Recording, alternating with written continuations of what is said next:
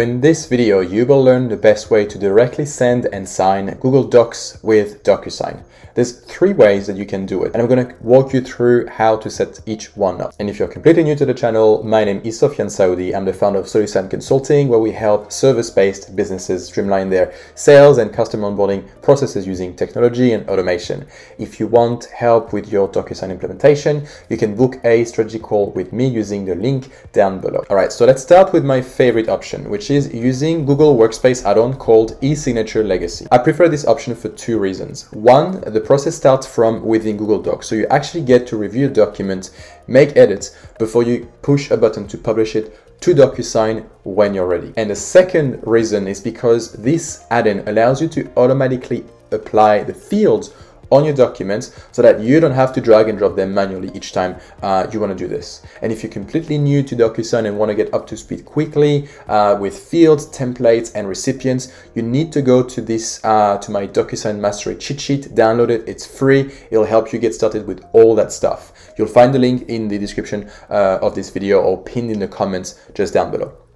So obviously I've already installed this add-on myself, so I don't have the install button, but just click on the install button. You'll find the link of this add-in in the description of the video as well. For some reason, I wasn't able to look for it from the Google add-on tool. So normally you can click on get add-ons from your Google Doc and then type in DocuSign. Actually, I can show you. Once you type in DocuSign, you don't have the one that you want. You don't want to download the one that's called DocuSign eSignature. You want to download the one that's called eSignature Legacy. And I know it's confusing and I don't know why, but this is what it is. So once you've clicked on install, you'll be able to add your username and password for DocuSign. So just click on allow. It's honestly, it's not complicated at all. Let's just say that I want to send this document for signature. What I'll need to do is I'll need to go to add-ons and then I'll select my eSignature Legacy and click on sign with DocuSign. Now, it doesn't mean you're going to need to sign. I think it's just the language here that's a bit unclear. You're going to get a pop-up actually, so click on start and the pop-up will give you 3 options. The first option will be for you to sign, and so that's only you signing. So it'll allow you to drag and drop a signature field wherever you want to add something in a document. I'm not going to click on that, it's pretty standard. Then you've got the second option, which is you want to sign, but you also want to collect signatures from other recipients. So you click on that one if you want to apply your signature first. But then in most scenarios, you'll actually want to collect your signers' signatures before you countersign a document. So I'm going to click on that option myself, but you can use those 3 options. They work really well. And so from here, I'm brought to the DocuSign standard screen. So if you've been using DocuSign for a while, you'll already be familiar with this. This is where you add the name and email of the recipients before adding the fields. So what I would normally need to do, right, is to add the name and email of the recipient, click on next, and then I'll need to scroll where I want my signature field and title field and date. You get the idea. You need to do this for all the signers. It's just time consuming. Who wants to do that? So the benefit of using this add-on is that you can apply templates very easily.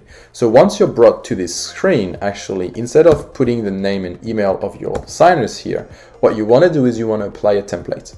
So the way you do this is you click on the 3 dots and then apply template, and then you select the template that you want to apply on this document. So I've already got one that's here, and I'm going to click on apply selected.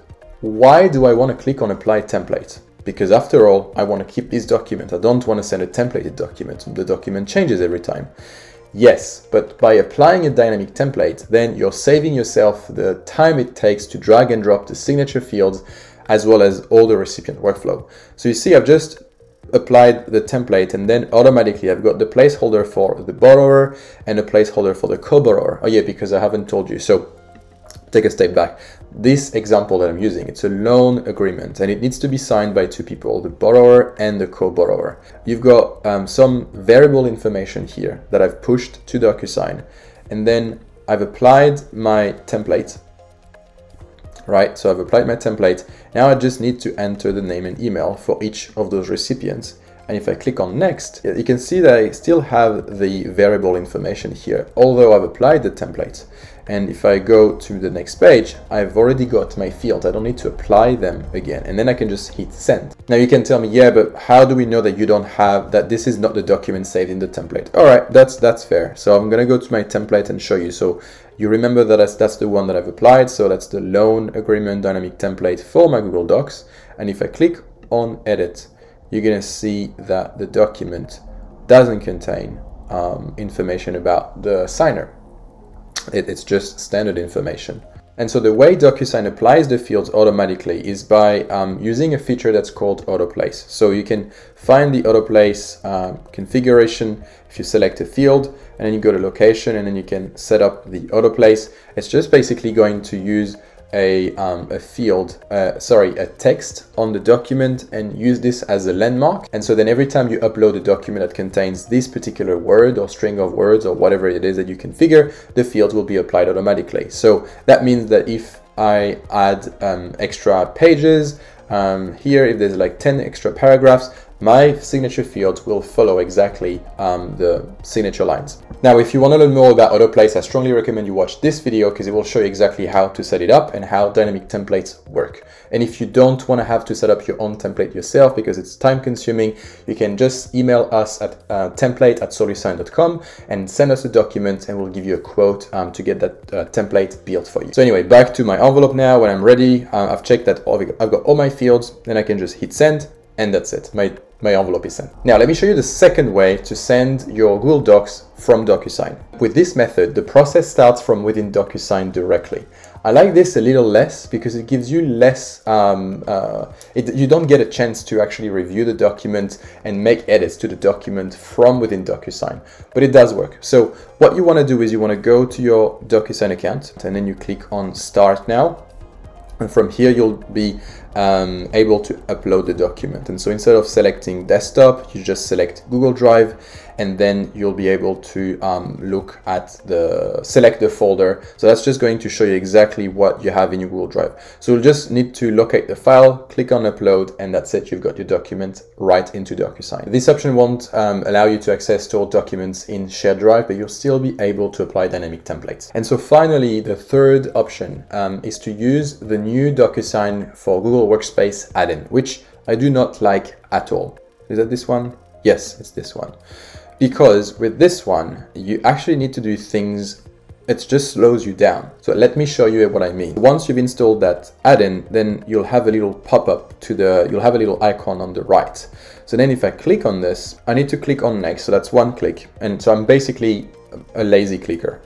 So then they are adding me as the recipient. I've never said that I needed to be added as a recipient. So I need to click on one more time.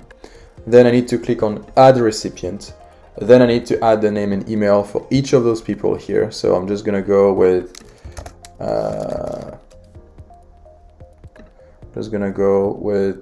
these random emails. And then I need to click on next. And then I need to enter an email message. Then finally the DocuSign screen comes up, and that's only then that I can actually apply my template. So if you've already got a template, why would you waste all that time? Because what I want to do at the end of the day is I don't care about that person here because I'm going to need to delete it. And then I'm going to need to click on apply template, and then I'm going to need to select my template. So it's just a waste of time. I don't like this Google Workspace add-on at all. I actually hate it, but I still love DocuSign. If you like this video and you want to learn more about how you can streamline your sales and customer onboarding operations, don't forget to like and subscribe and leave a comment if you have any questions about any of the things that I've just showed you now, and I'll see you in the next video. Ciao.